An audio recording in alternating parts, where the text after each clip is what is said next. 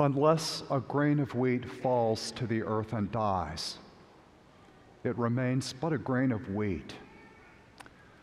The words of Jesus from the gospel today, anytime I hear them throughout the year, always point me forward in time to Good Friday, that day when we venerate the cross of Christ. The first hymn that we sing that day as we venerate the cross is put to music with those words. And I'm always stirred by that hymn and the others that we sing as we venerate the cross of the Lord. Behold, behold, the wood of the cross, on which is hung our salvation. O come, let us adore. Unless a grain of wheat shall fall upon the earth and die, it shall remain but a single grain, and not give life.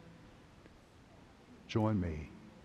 Behold, behold, the wood of the cross, on which is hung our salvation.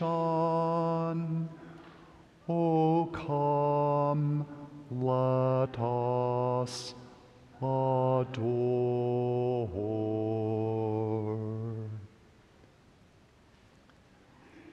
A simple grain of wheat, if it falls to the earth and dies, it produces incredible fruit.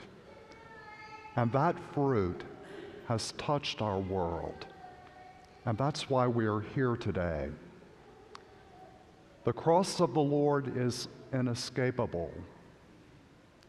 Some 4 weeks ago or so, Deacon Mike took ashes, and I felt his thumb mark my forehead with that sign of the cross.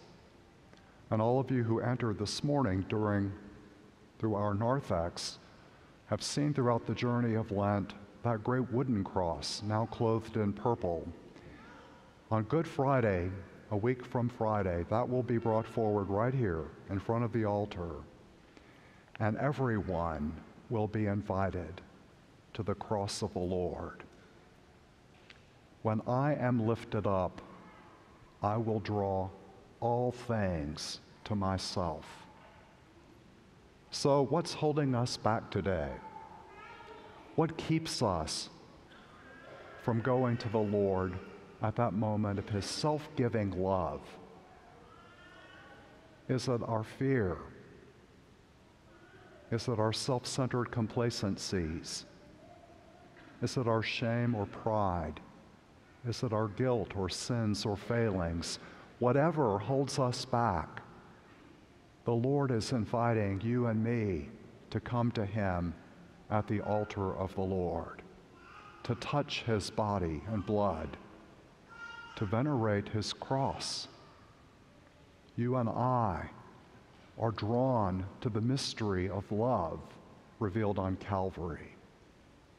One tiny little grain, what can it do? Now, if any of you all thought today that I was not going to mention that it was St. Patrick's Day, with a church full of green, right? How could I miss it? And if any of you thought that I forgot to put green on, you have not yet seen my socks, right? They are St. Patrick socks, so. St. Patrick himself, I don't know if you know the backstory. He was a teenager in England, kidnapped, taken to Ireland as a slave against his will, and lived in terror in the night.